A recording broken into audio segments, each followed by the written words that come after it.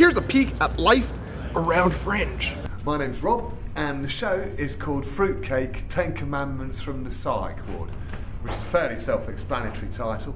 The whole show is a night shift on an acute psychiatric ward. The central character is a fairly jaded nurse who hears the voice of God, who for the purposes of the show is an elderly Rastafarian lady, and she gives him 10 benevolent commandments to help him through the shifts and life.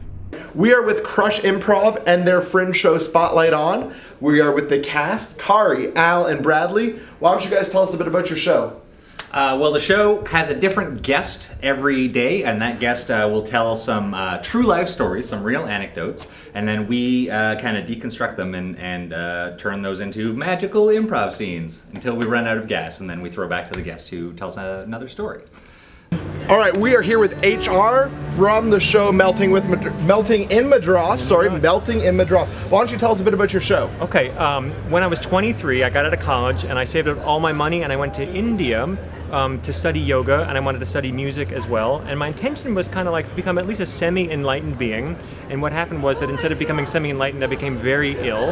And it's a comedy. I mix in some of my Indian singing lessons, and I kind of take you to my yoga lessons and my singing lessons, and then sort of my journey into my little bout of illness. And I play a number of different characters, and I play Indian inflected melodies on my guitar. I'm from Leicester in the UK. I was a psychiatric nurse for 16 years, counting my training, and I now do comedy and slam poetry full time.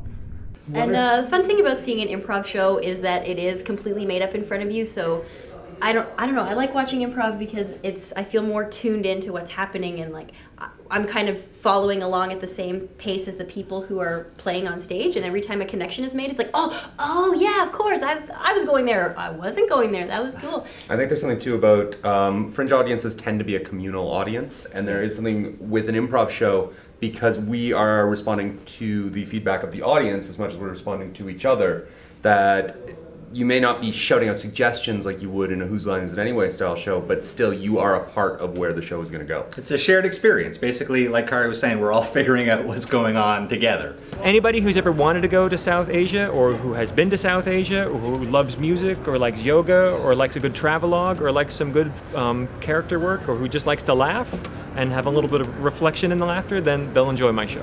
We did Bring Your Own Venue a couple years ago, a show cleverly titled Best in Venue, because it was the only show in that venue.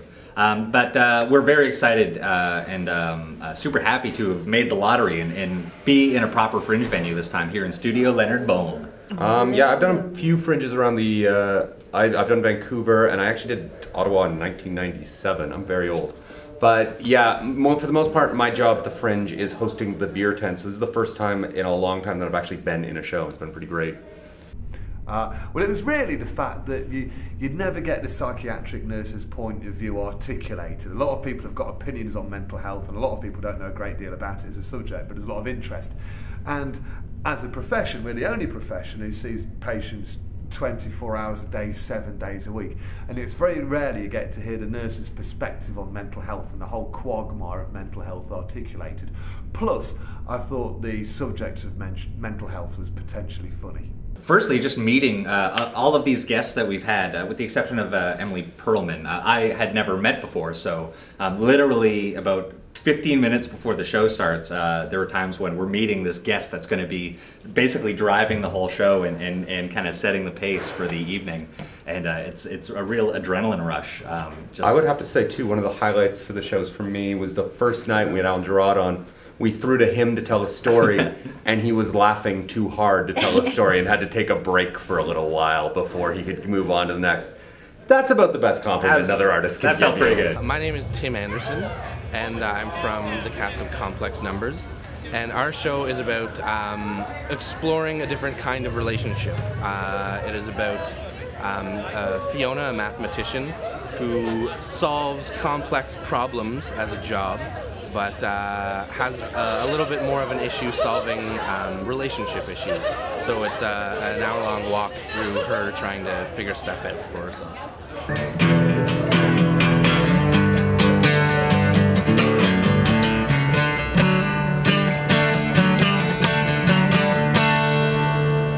There you have it. It's HR who I'm calling Hugh Robert, even though he won't confirm nor deny. Neither confirm nor deny. As an improviser, it's fun to just have like an actual theater space to play in that's not a bar, that has no television somewhere else, or just people coming in and out. We're not fighting. Someone trying to sell you DVDs out of his backpack. It's really nice to have like a tech person and lights and a nice space and a, you know, it's very nice. Yep, and the great audiences also definitely help, and feels great. My character is Dan. He is the co-worker of Fiona. He's a mathematician and computer programmer as well. And the way I got into character, I found a lot of similarities with myself and with Dan.